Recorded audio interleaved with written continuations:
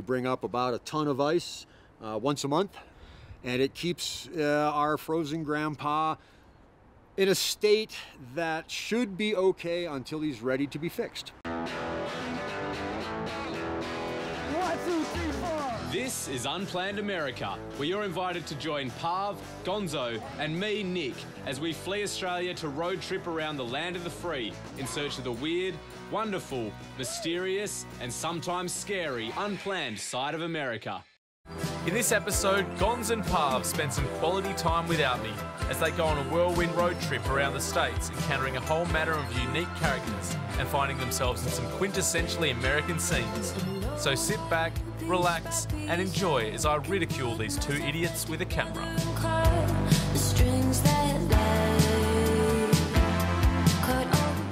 The boys' brotherly trip started in the southern tip of Texas as they headed towards the coastline with plans of relaxing by the beach. It was March and spring had sprung. They really should have done some research. Is it videoing? Yep, the two clowns had stumbled across that US college rite of passage, spring break.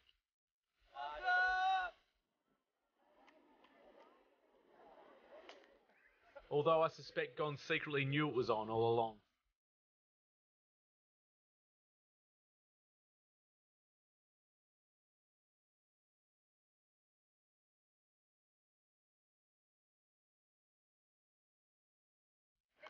Bart, can't do it?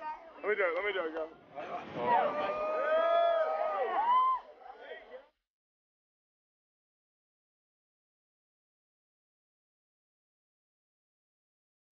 After the beach, you go to a room party before you go out. Okay.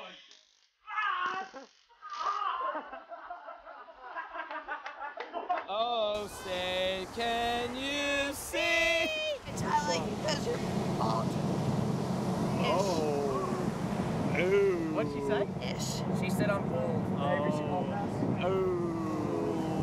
I like it. It's called evolution. After a night of boozing, tasering and insults, Pav and Gonz decided that spring break wasn't quite for them because they didn't get lucky, and they headed west into the Texas wilderness. They were on their way to Marfa, a town famous for the unexplained phenomenon of their mysterious glowing lights in the desert night sky. So we've been rolling along the highway near the Mexican border in Texas, and then we noticed there's this like old cemetery by the road. And then when we checked it out a little more, we realized there's like a whole abandoned, like ruined town just next to it. So it's kind of creepy. Wasn't that the word I was never meant to say? And I know. So this swing set doesn't even look that old, but there's something about it that just makes it like uber creepy. Like adds a creep factor. It squares the creep factor.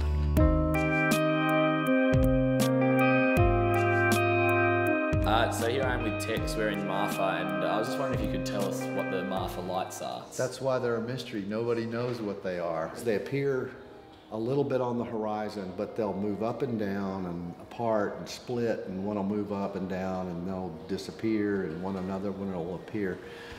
So there is no explanation. Hey, this is the Marfa viewing station. We're going to try our luck and camp out here tonight and see if we can see the mysterious Marfa lights. It's from sundown to sunup. Right, so you've got to be committed to the cause to stick it out for the whole time. You have to be dedicated. Nothing yet.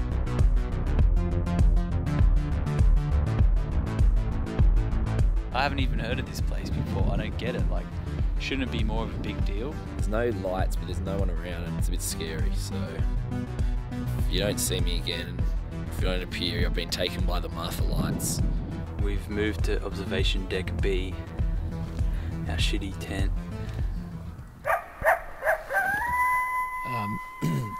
So we've called it a night on the lights, but I don't know if you can hear, but we're getting surrounded by a pack of wild coyotes.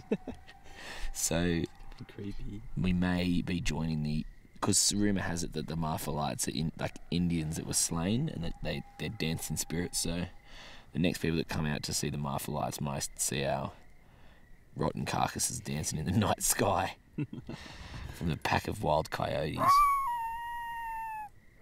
Good night, Parvo. It may be your last. Thanks, Marfa Lights. Thanks for nothing, Marfa Lights. Maybe you'll see him. Maybe you'll have better luck than us.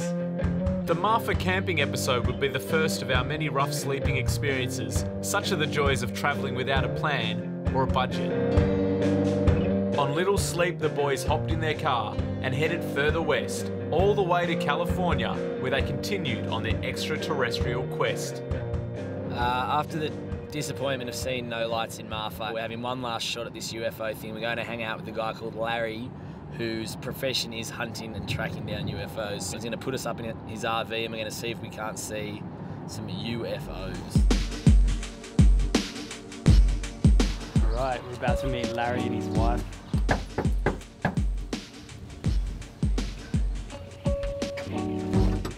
Hi, how you doing, Pavo? Okay. Is Larry here? Hi. Hey mate, it's me, the Aussies. Hi, I'm Larry. Pavo, nice to meet you. Meet you. There's Gonzo. Larry's lifelong obsession with UFOs began as a child, after his old man had a close encounter. One night when Father was walking home from work, when he got home that night, he was scared stiff. I mean, he was shaking, and he's telling his story. This thing just scared him, and what it was, he described it as a ring of fire. And whatever it was, it came down right just over his head. It was just suddenly there. My wife and I have spent the last 8 years in a motorhome. And we was in Yosemite 8 years ago. So I look out the window in the motorhome across an 80-foot round clearing. There's nobody there but us. And there's lights in the trees. 3 parallel streaks. And they went out to the end of my peripheral vision and they're gone. By the time you get to 10, they already went past the sun.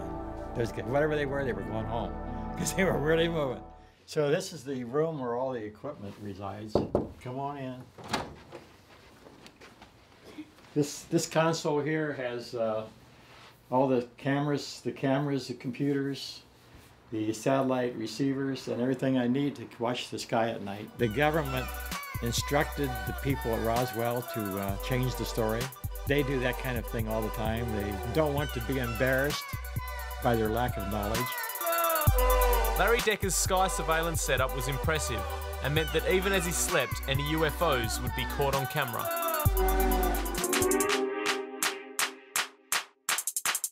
Wandering aimlessly without me, Gonz and Pav were in California, in the home of self-appointed UFO chaser Larry Decker, in the hope of encountering alien activity.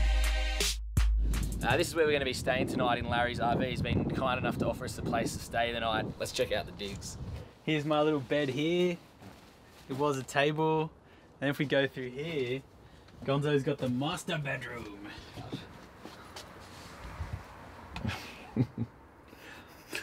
That's an alien life form.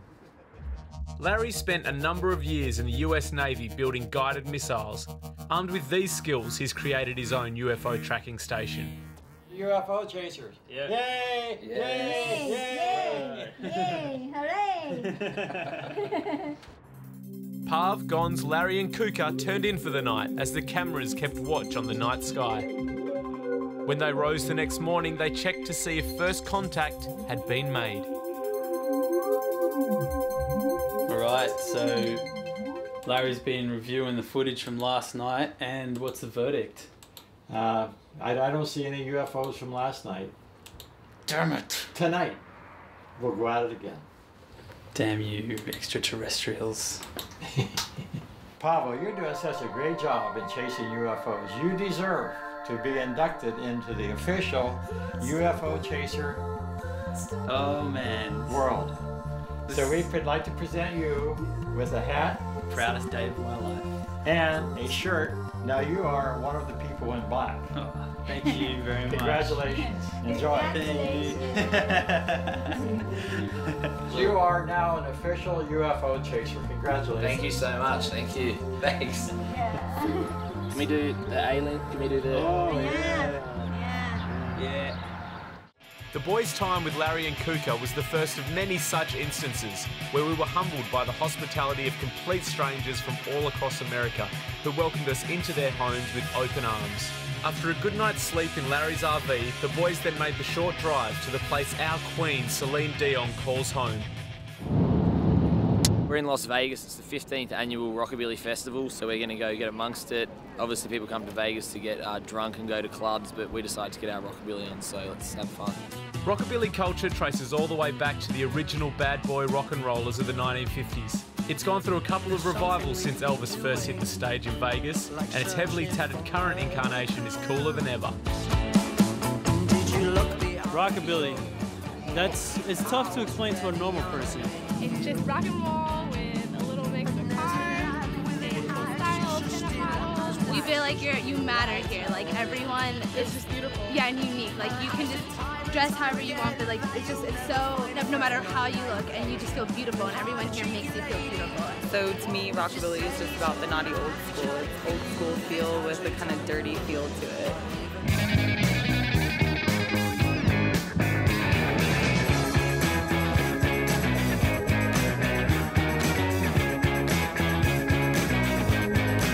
Dude, your hair is amazing, and I want to know how you do that.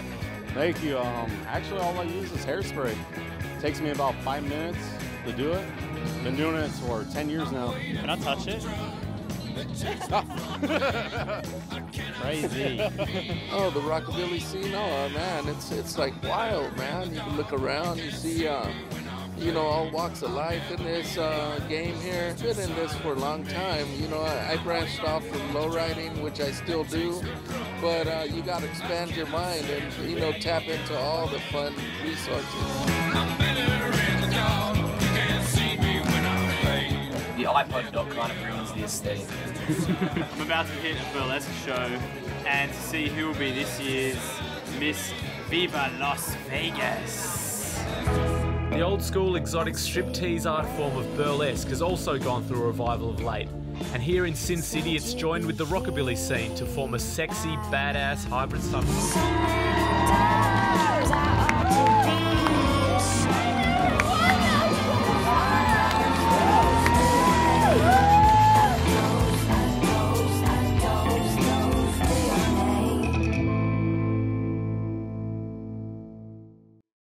Knowing full well that once I arrived there'd be no chance I'd let them ruin our perfectly good car, Tweedledum and Tweedledee decided to get arty, if you can call what you're about to see art. So we've been rolling around in our 1998 Toyota Camry. It's pretty plain looking, as you can see, so we've decided to get our friends that live in LA, all about 3 of them that we know, to come down and help us paint it.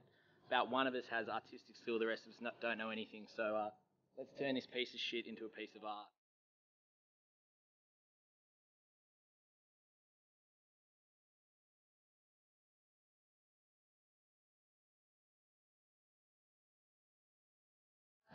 Working on a map of the US.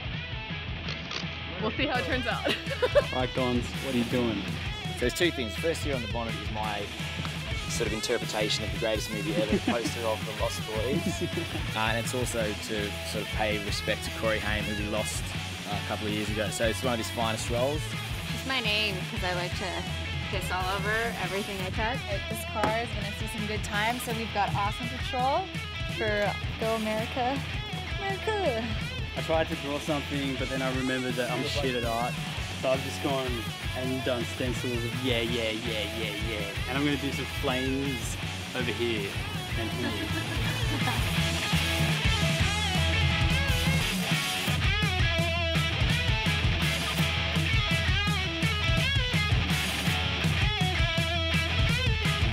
What do you think, Father? Yeah, it's looking awesome. I thought it was going to look way lamer, but yeah. It looks fucking... Some of our friends have artistic skill, and we actually have some friends, which is a surprise.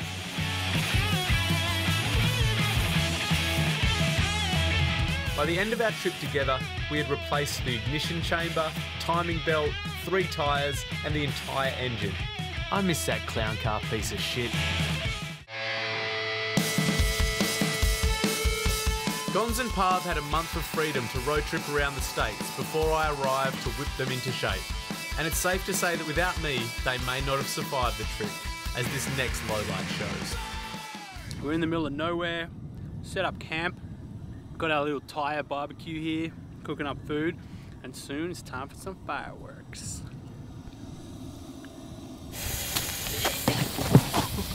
Run!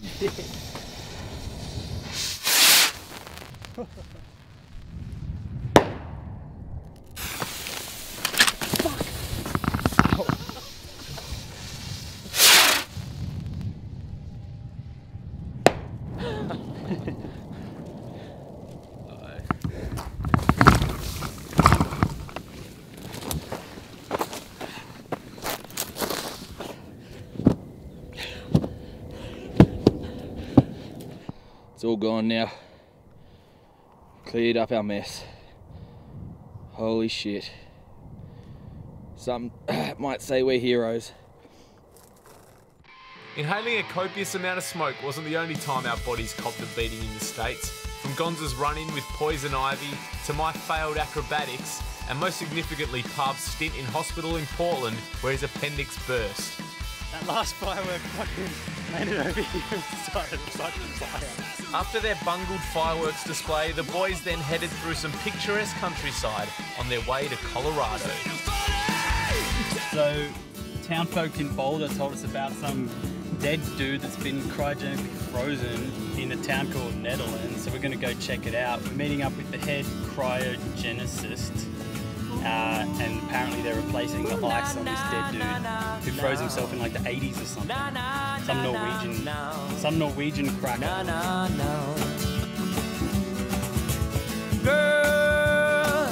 Okay, here we sit at the dry ice facility where we come once a month to pick up about a ton of dry ice. We've got our 2 containers on the back of the truck. We've got our personnel to help load and unload. We usually takes 2 of us and a truck capable of carrying a ton of ice once a month. And this is our job. We've been doing it for 18 years. I can't wait longer, I can't wait. I can't wait.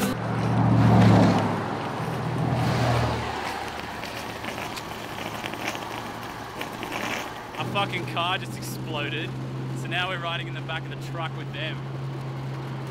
I don't know what we're gonna do about the car. Will I dance with you? Will I dance with you before the night is through? Smiling boy. The frozen dead guy, otherwise known as Brito Morristol, aka Grandpa. He died in Norway about 25 years ago, and they had him shipped to the west coast of America, to Los Angeles, at one of the cryonic facilities where they preserved him and did everything necessary to him and got him ready. And they kept him there for a year or 2. Then his son Trygve came here, bought this piece of property, started to build all this stuff on it, and then moved his father from Los Angeles into the shed. And Trygve was deported. He had his friends doing the ice for about 6 months, and then they got tired of doing it, and he lucked into me. And I've been taking care of him ever since. We bring up about a ton of ice once a month, and it maintains our cryonic temperatures at about a minus 109 Fahrenheit. And it keeps our frozen grandpa in a state that should be okay until he's ready to be fixed. Ready? I think so.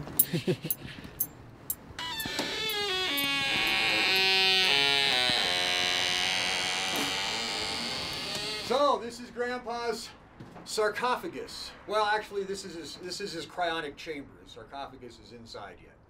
There's a picture of the gentleman up there, what he used to look like when he was alive. You know, we try to keep some comedy things here and there about cryonics. This is his supply cabinet. He likes to invite people in for drinks and stuff like that.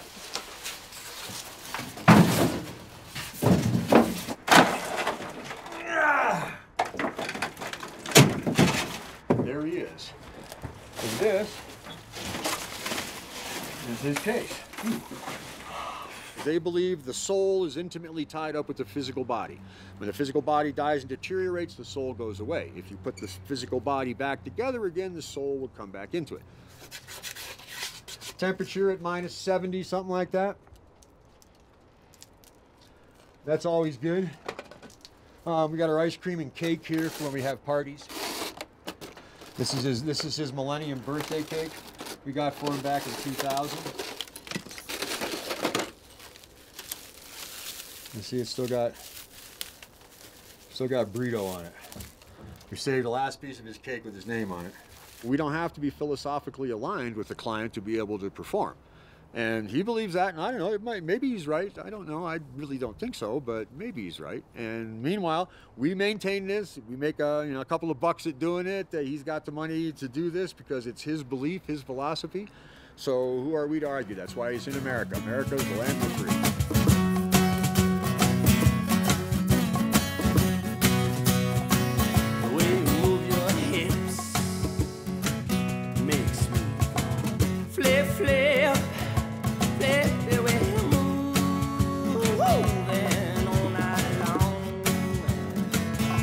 way you flick your hair, child.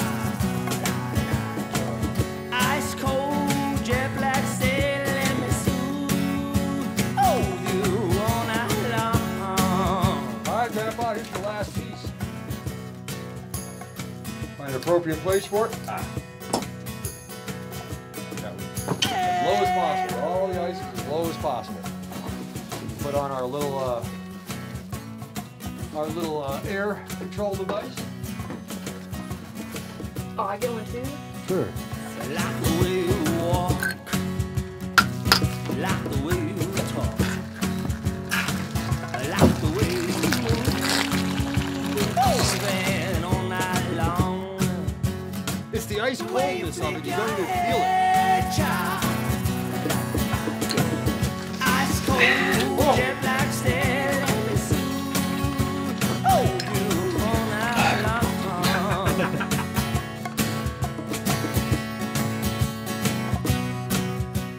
Would you ever consider being cryogenically frozen? No. Why? Waste of time and money. Gonzo and Pav's carefree road tripping finally came to an end as I came along to ruin the party. After working myself and the boys hard for the next 5 months, I too got time to soak up some of the American fun, back where it all began, in Texas. Trees! It's September 1st in Austin, and that means one thing. It's the start of the college football season, but it's not really about the football, more so it's about the tailgating. Tailgating refers to the gathering of sports fans in a car park, drinking and partying around the open tailgates of their vehicles before a big game. It used to be a pretty underground practice which evolved due to a lack of bars near Florida State University in the 60s, but it's now a huge event in and of itself. Each year Americans spend a whopping $35 billion on booze and food for tailgate parties, and many of them don't even go to the game. That's how tailgating is getting drunk to prepare for the game. Okay, I'm here with Jack. He knows a little bit about tailgating culture. Tell us about it, man. So when you're tailgating a Texas football game, what you want to do is you want to drink as much as you can. Also, if you want to hang out with people, it's just a social event, one of the biggest ones every week. It's good stuff. You got to come out to tailgates. So we get a good 8 hours of tailgating in. The game's great too, but yeah, tailgating's where it's at. It's just a culture. It's just a way of life down here. Time. Oh, that's a game over right there. That's game over. The breakdown, I'm out of control, but I won't break down. My eyes on the road. Nobody's safe now. Ain't planning to slow. I think they afraid out. I'm ready to go. Tell them we go. Yeah, tell them we go. And I'm shining like a diamond. Unplanned America started 6 months ago in South Padre Island, Texas with spring break. We're ending the story where it began, in Texas. We'd been to more than 35 states and driven more than 35,000 kilometres, but we'd only scratched the surface of a nation that's as diverse culturally as it is geographically. We were excited to be heading home, but unplans were already being put in place to get back on the road again.